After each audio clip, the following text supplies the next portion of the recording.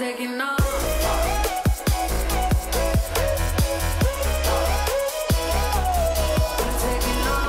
What is up, guys? Welcome back to another GeekaWhat video, and in today's build I'm going to be putting together a $1,200 RTX 3070 gaming PC build. I'm going to show you all the parts I selected and why, the process of putting it together step by step, including all the fiddly cables and wiring, before finally booting this machine up to see how it looks, but more importantly how it performs in 15 of the most popular titles. So without any further ado, make sure to get subscribed. We're closing in on 100,000 subscribers, but let's jump into it. As always, I'm going to kick things off by installing our processor, CPU cooler, and our RAM into the motherboard today. This is the MSI B550M mortar board. It's a micro ATX B550 board. That's packed with a load of great features, including a built-in rear I/O shield, an M.2 slot, 4 RAM DIMM slots. Basically, it's pretty well future-proofed and also supports the new Ryzen 5000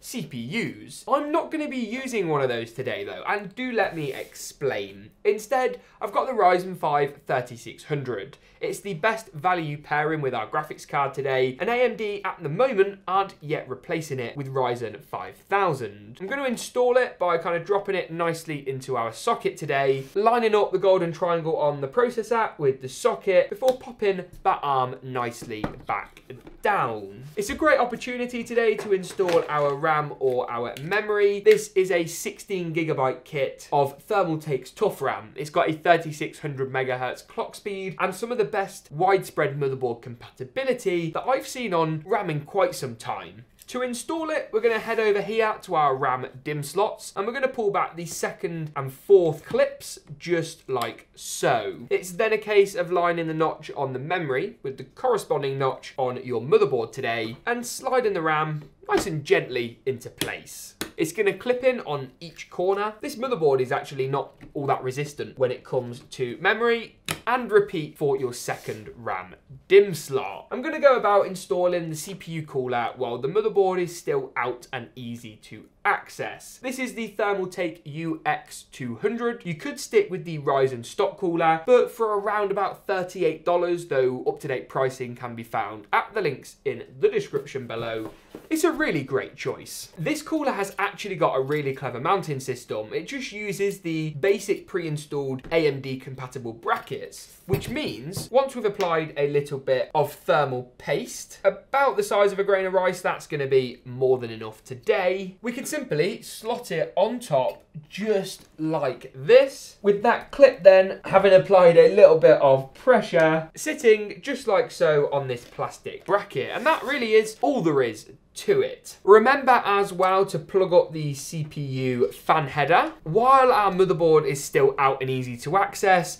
I think it's also a good idea to install the M.2 drive. This is going to be our primary storage drive today and provide about 500 gigabytes of fast and affordable storage. Specifically, this right here is the Kingston A2000. It's a really affordable drive that sits, of course, on the NVMe platform. Now, installing the drive is pretty simple. Much like our RAM, we're going to line up the notch on the gold interface with the notch on the M.2 slot, and then slide the drive very nicely into place. Fasten it down just like so, and then reapply the heatsink, and we're all good to go. Now then, the motherboard assembly is all pretty much, don't know where that came from, pretty much ready to go, so we can go ahead and install it into our case today. This is from Thermaltake, and it is their S100TG. It's a quite spacious but still compact micro ATX case with a tempered glass side panel and a really great price point. And we've got a peel.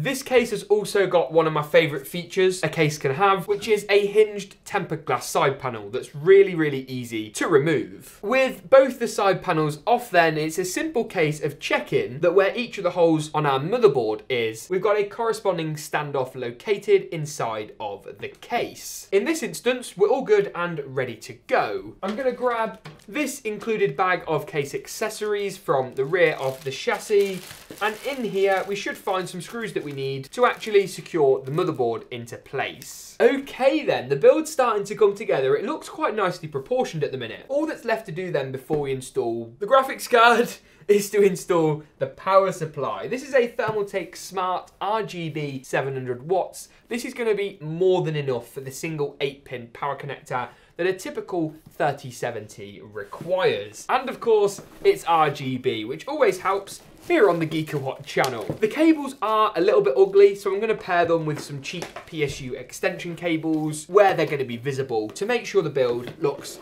nice and tidy.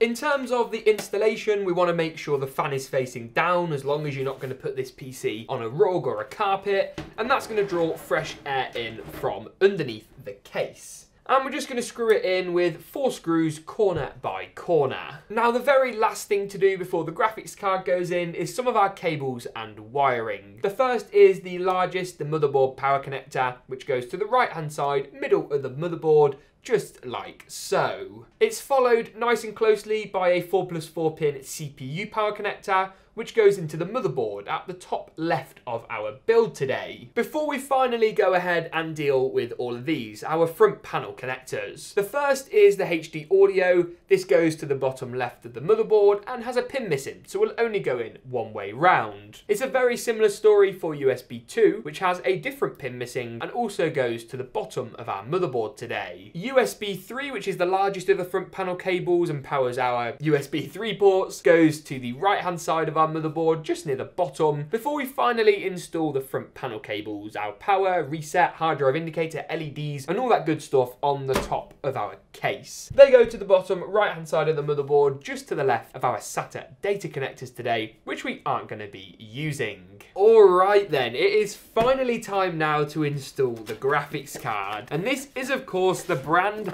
spanking new RTX 3070. If you haven't seen my Founders Edition builds, you can check those out in the cards section here. And make sure you get subscribed. We're close to 100k for more and more 3070 content. This is the first card from a board partner, which is basically anyone other than Nvidia, that I've actually got hands-on with. And off the bat, it's just a little bit of a beast. Look at the size of that 3070. Let's grab the Founders Edition actually and compare the two. So the size difference there is just absolutely mammoth. This is probably best demonstrated on the overhead camera angle, but like, that is an insane difference. Look at the back profile. I know this is a flex, by the way, that I've got two 3070s. MSI will probably ask for this one back soon. I mean, I'm interested to see how much better than the Founders Edition this performs, and it should actually run quite a bit cooler. That's enough of the size comparisons though for today. Now this is what you call a tight fit. Holy moly! And there we have it. We're just going to secure it down with the 2 included screws to make sure it doesn't go anywhere. All that's really left to do then is to power the graphics card up, do a bit of cable management, and then whack our side panels on before booting this thing up to see how it performs in 15 of the most popular titles. Before that though, let's see how good it looks when it's all powered up, and there's only one way to do it. Roll the montage.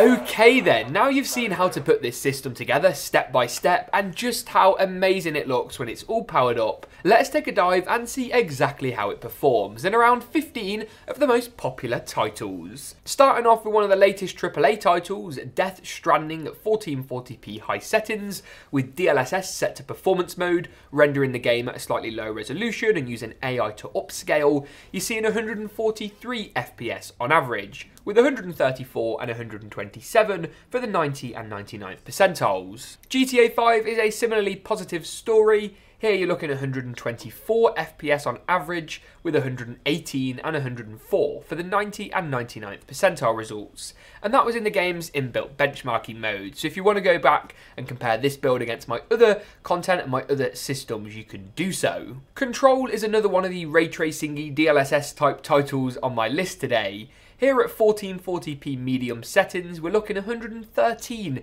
FPS on average, with DLSS and RTX enabled on medium. 102 and 96 for the 90 and 99th percentile results wasn't too shabby either. Apex Legends is a similarly positive story. Here at 1440p high settings, you're looking at 143 frames per second on average, with 129 and 123 for the 90 and 99th percentile results. Call of Duty's Warzone is another game that theoretically supports ray tracing, but actually won't allow you to enable it in the Battle Royale mode. Nevertheless though, at 1440p medium settings, you're looking 122 frames per second with 90 and 99th percentile results of 104 and 90 respectively, meaning the frame rate never really went below 90 FPS, which is kind of crazy. Forza Horizon 4 is a pretty easy game to run, but one of my personal favourites. Here at 1440p ultra settings, you're looking at 142 FPS on average, with 127 and 106 for those lower numbers respectively. Once again, always above 100 FPS is a crazy number, especially when you consider consoles will only really max out at the 60 or 70 mark in Forza Horizon 4. Overwatch is a bit of an older game on the list today, but still increasingly very popular. 1440p at ultra settings saw 243 frames per second on average,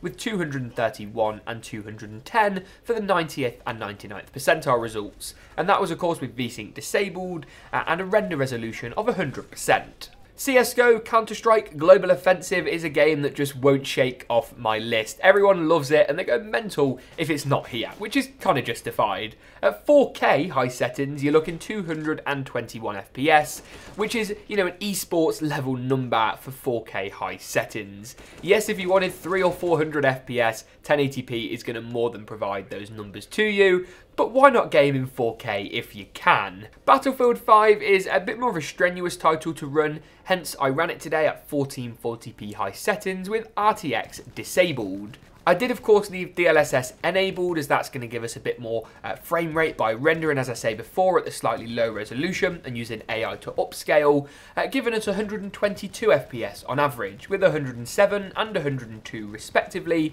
for the 90 and 99th percentile results.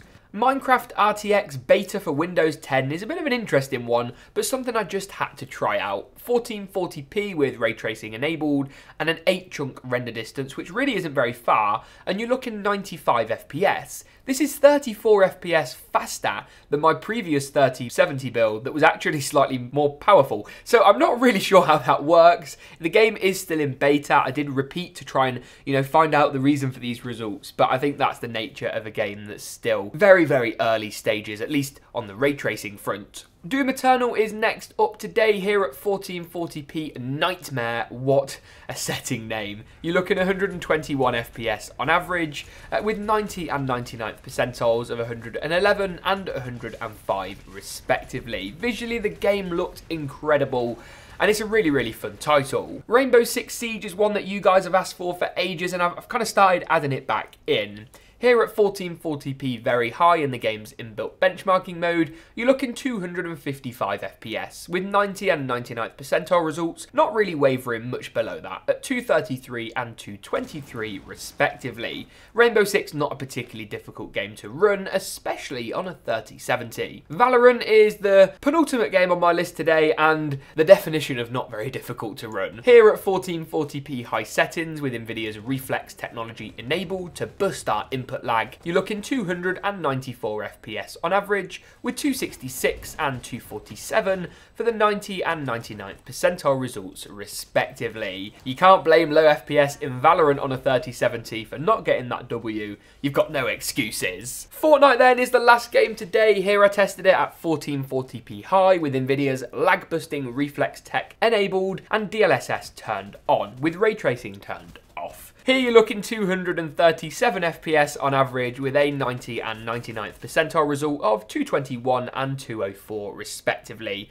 Fortnite giving us some very good numbers here today, as you would expect, and the game looked absolutely fantastic. With that being said though, that not only wraps it up for pretty much all the games today, but the whole video. If you did enjoy it, make sure to give it a big old like rating, get subscribed if you want to see more from me. Thank you very much for watching though, and as always, we'll see you in the next one.